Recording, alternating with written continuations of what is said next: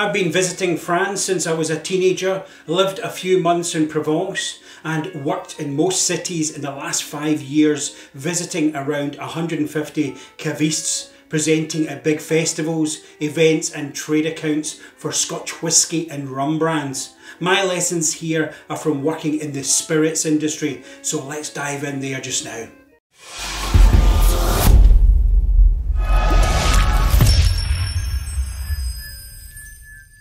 Hello, Hendo here, and welcome to what I learned working in France.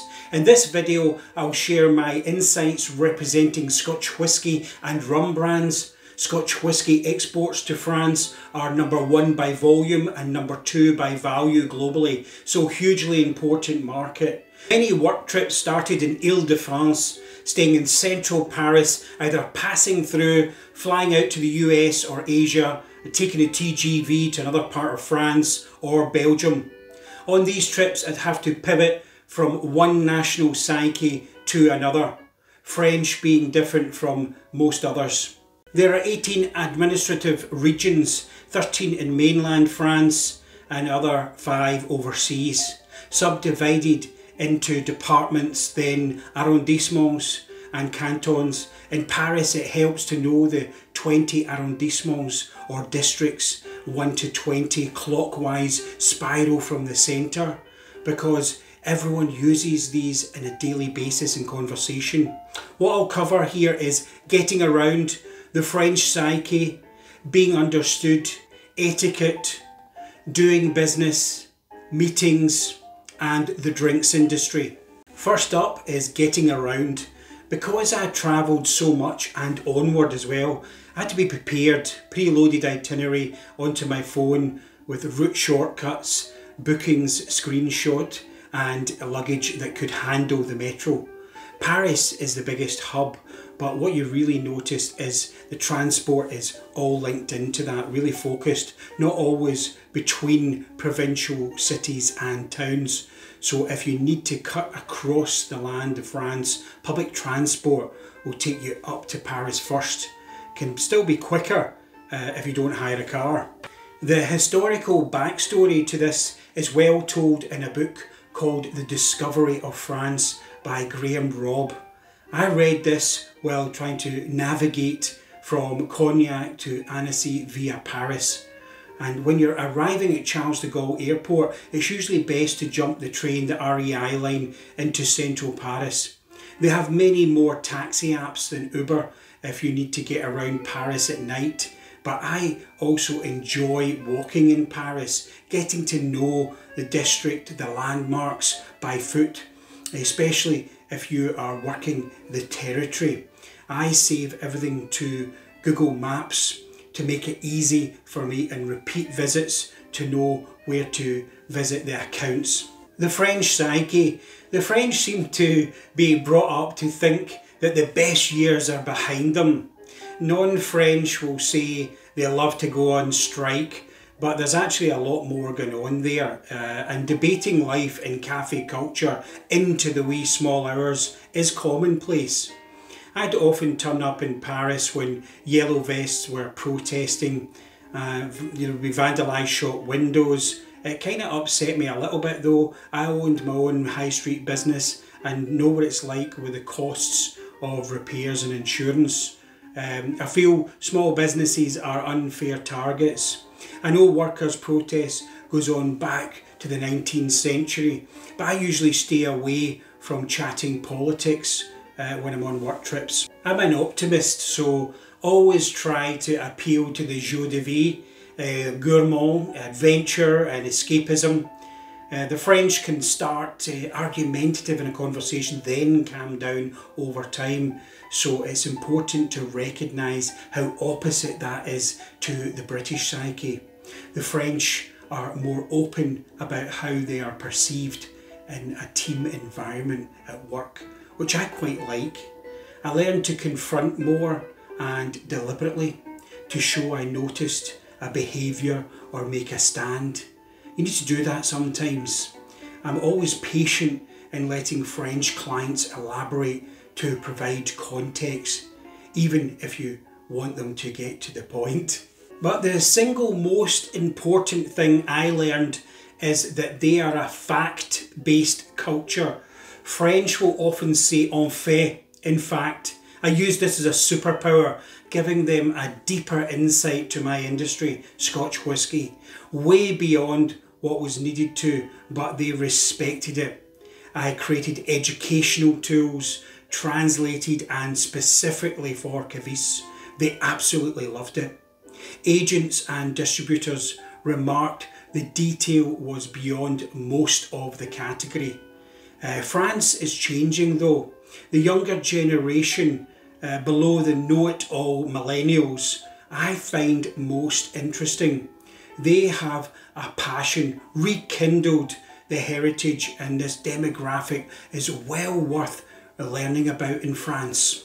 Now to being understood, I could speak conversational French back in my 20s, but lost it over time, too many short visits. In recent years my confidence dipped in the language, wary of language purists, pronunciation, grammatical structures, vocabulary, and the never-ending French slang and idioms. I couldn't keep up, so I just kind of gave up trying. But as a world traveller most of my life and an empath, I can read people and react. I learned to create anecdotes that French people can understand and relate to, show how our product is relevant, localised food pairings expertly in menus, classic dishes, local cheeses, chocolates, cigars, patisserie and even French music. Let the flavours speak for themselves, and I join the dots, stand back, let them experience it and debate it. I'd ask French colleagues to help translate phrases, tweak each time in the visits, update new phrases, keep printed note cards close by and learn to present in French the product. So explaining clearly the benefits, why and who would buy it. I cross-reference successes from other markets to validate, like the US or Asia. Before trips, I would research and give myself a chance. Being Scottish, I had to work on my accent. It's not what you say, but how you say it. On to etiquette now. It's a French word meaning tag or label. French society still follows social rules, manners and breeding is observed. I learned a long time ago you must always greet people in France. Brits have kind of lost some of that. When you go walking into a shop or a store, for instance, they'll say nothing and think that maybe others are rude, but always say bonjour. And as in other societies like the US, the small talk that follows isn't always authentic. It's more a social check to reveal how they should deal with you. I experienced a snobbery, especially in Paris, about certain arrondissements. I tended to ignore it. I had custom and friends in all areas. Regular visits this last decade with terrorist attacks, security, strikes and unrest. I see how it's entrenched unconscious bias. Working in rum, I represented a Caribbean rum brand. The French know this category very well, educated, and will vocational departments of Martinique and Guadeloupe. I was challenged at a press event in Paris, asked why me being Scottish represented a Caribbean rum, like it was cultural appropriation. I logically explained the brand was created and bottled in Scotland, and we have long history of trading this way. Scottish distilling heritage includes distilling rum in the 19th century and exporting equipment, techniques, cask aging, blending, bottling, branding, not just in Scotch whisky. And Bordeaux negotiating families have traded with Leith in Scotland since the 1300s. Knowledge knows no borders, but you do have to keep educating. Even the educated can learn more. Next is doing business. Hierarchy isn't so important for French people at work. I found it to be the polar opposite to China, where hierarchy is super important. A French boss might choose to speak to their employee rather than a couple of clients who had flown in from different parts of the world for dinner, which seems quite strange for other cultures, but it's just the French way. and they do like to speak in their own language, even if they speak very good English. I could nail a pitch that went down a storm in other countries and it would fall flat to the French team. They separate home life and work life, not like some other countries in Asia, and they're slow with the social media to accept things like the brand group WhatsApp chats. I will say that some of the worst client management I have seen in my career was in France. Unprepared, late, abrupt, argumentative, dismissive, unrealistic timescales.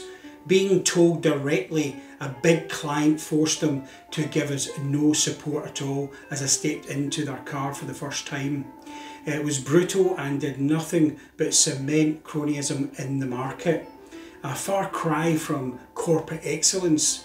I had the added challenge of 3 different distributors for 3 brands, but with valid strategic reasons.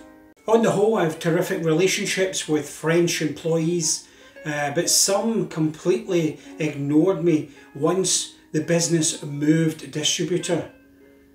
For years after at large festivals, I found it almost juvenile, a strange behaviour that when you're obviously going to be seeing them again. France only has a few large annual industry gatherings. I'd never blank people in business, and especially if I'd worked with them and spent time with them over many years. It's not the way that I was brought up anyway. That said, this was only a very small number of people, and I know hundreds of trade people across France. Not speaking French can hold you back. Meeting clients for lunch, small talk is very important. Storytelling over lunch wins you business. After a busy morning of visits, we go to a longish brasserie lunch, then rush around the rest of the day to try and catch up. That takes us on to meetings, often late or run late, and is more an opportunity to debate rather than confirm plans. I watch my boss set out strategy, agenda, brand and business plans, KPIs, and go over performance, expecting a conclusion of actionable points they'd take away. But it didn't really work out that way, and noticed he'd be frustrated afterwards. But it's just a business culture, and you need to let ideas be heard.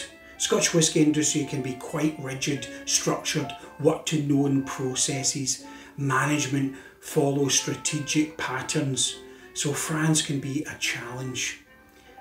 Regular contact to build relationships helps preempt and talk through before big meetings. The French appreciate the art of conversation using their logic and fact-based culture.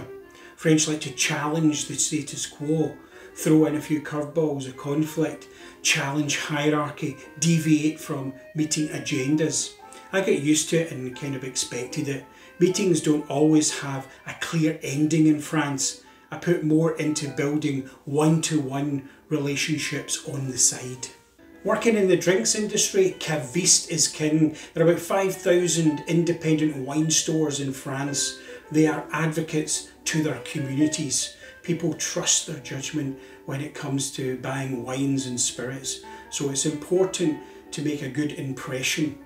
There are bigger stores like Intercabs, there's metros like a cash and carry supplying bars and restaurants, chains like V&B, Nicolas, Cavavan, Comptoir de Vigny. In Ile-de-France, Nissa is a chain of 60 small stores. You have flagships like La Grande Épicerie de Paris and many others. In Paris, many cabs are small, so can only order by the bottle when it's usually cases further out the city. I worked often with sales agents, about 50 or so in France. Most are freelancers, often in provincial France, Franche-Comté, you have Rhône-Alpes, Provence, all over really.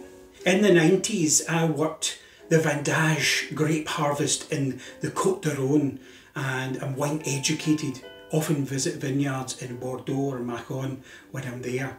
A couple of years back, a French agent deliberately made me present in French, even though his English was perfect, to give more detail to the client about the brand, who couldn't really speak English well. just to test me in market. Like a rite of passage in a way. I expect it and like challenges anyway, so never really offended by it. The result or outcome is always my focus. I knew it would improve the attitude of the agent towards me, my brands, and build rapport. So it worked, because his sales were up 120% from that time onwards. In France, about 80% of Scotch whisky sales come in the back end of the year, fourth quarter. The calendar leans that way, with Beaujolais Nouveau Day is the third Thursday in November. Is a key target date for Cavistes and stores to have all their festive period stock fully in place. So you work back from that with orders the previous month, trade engagement the month before, and new stock arrival in the market by September time. August is holiday time in France, so not much gets done. New lines will be decided and developed in the springtime. Brands will work that annual cycle. France is still quite traditional and conservative, but have a deep appreciation for Scotch whisky, that wild Gallic cousin with Turbie, peaty whisky being a big favourite. Now, I deliberately shared challenges in this video because that's how we learn. France is still one of my all-time favourite places to work and visit. So tell us what you think. Have you worked in France? What did you learn? I might do some more videos since I've been there so much. As always, pop your thoughts in the comments. I hope this was useful to you in some way. And until next time, thanks very much for watching. À la prochaine.